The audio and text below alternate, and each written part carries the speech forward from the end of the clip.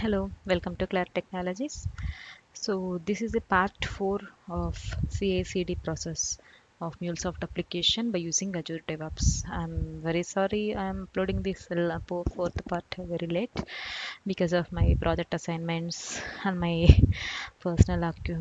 I'm completely occupied with other stuff actually, so I couldn't able to make it very fast. So this is the final video of CI/CD process. I'll show you how you can test your build and release pipeline. And my 30-day accounts got expired, so I have built this build pipeline, release pipeline again from scratch, and I have notified a few modifications we need to do.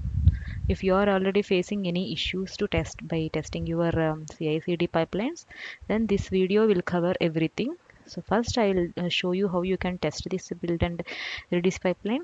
Then I'll show you, I'll give you the explanation like what are the changes to be done in build and release pipeline and how you can make sure everything is good from your end from any point platform to this pipeline, and some tips and tricks to make your build and release pipeline successful to deploy your application into any point platform. Clear? Okay.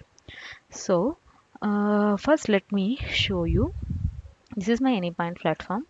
Okay, here I have only one application with banking system API. This is the old one. Okay, you can ignore this. And so now in my build pipeline, if you can observe, I have given my application name. See, in this variable,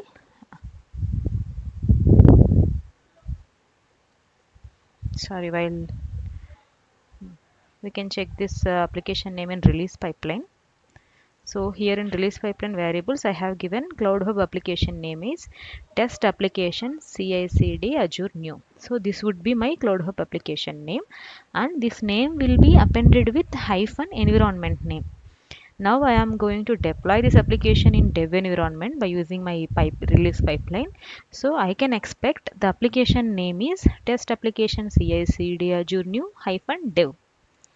So with that name, one application will be going to deploy here in my Cloud Hub account once I run that build and release pipeline. Okay, so if you can refresh this, we don't have any application with that name now. Okay, because we have not yet deployed it.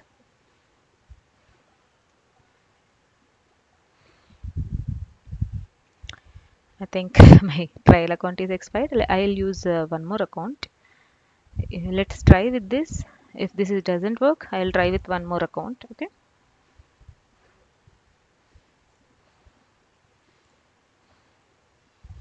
I'll just try one sample.